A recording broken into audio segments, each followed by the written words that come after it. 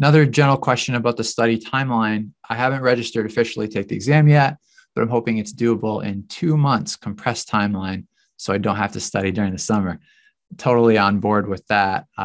It's just a bit of a different animal if you want to do it in 2 months. So my standard answer for how long should you spend on this program is 3 to 4 months. And the reason I give a range is because 3 months is sort of assuming everything goes perfect. I assume that you're busy. You have things going on at work, things going on at home. You can probably only dedicate an hour to an hour and a half a day. And you really don't want extra stress in your life. So an hour to an hour and a half a day is pretty manageable. If you miss a day, it's not the end of the world. And the reason I say 4 months is because something could come up. You might miss a week. You could get stressed. You could get a project. Maybe you have to travel for work. Who knows? If you miss a week or two, if you allow for 4 months instead of 3, you have some safety margin.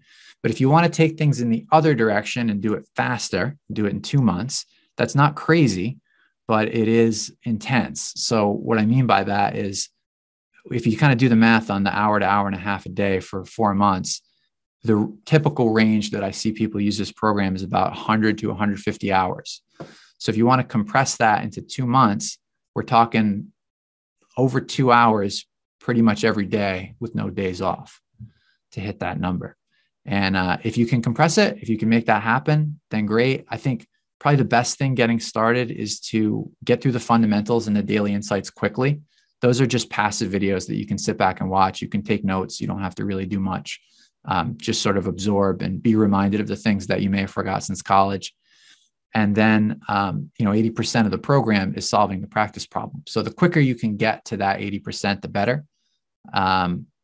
And then just doing as many practice problems in a day as you reasonably can, and maybe flagging some of the ones that are more challenging or more interesting. You can ask questions in office hours. You can come back to them and revisit the solution videos as you get a little further along.